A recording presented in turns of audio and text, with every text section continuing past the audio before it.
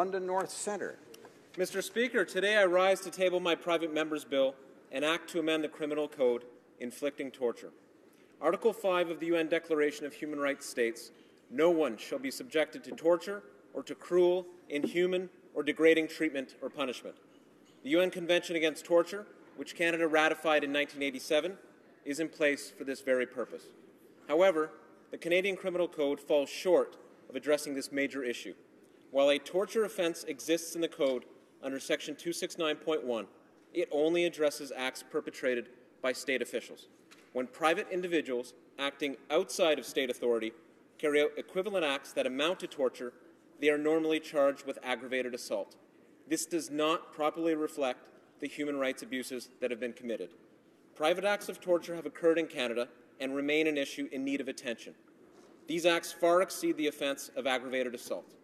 This bill attempts to rectify the issue. Thank you very much, Mr. Speaker. Mr. Fragiskatos, seconded by Ms. Shanahan, moves that the bill be now read a first time and be printed. This motion is deemed adopted.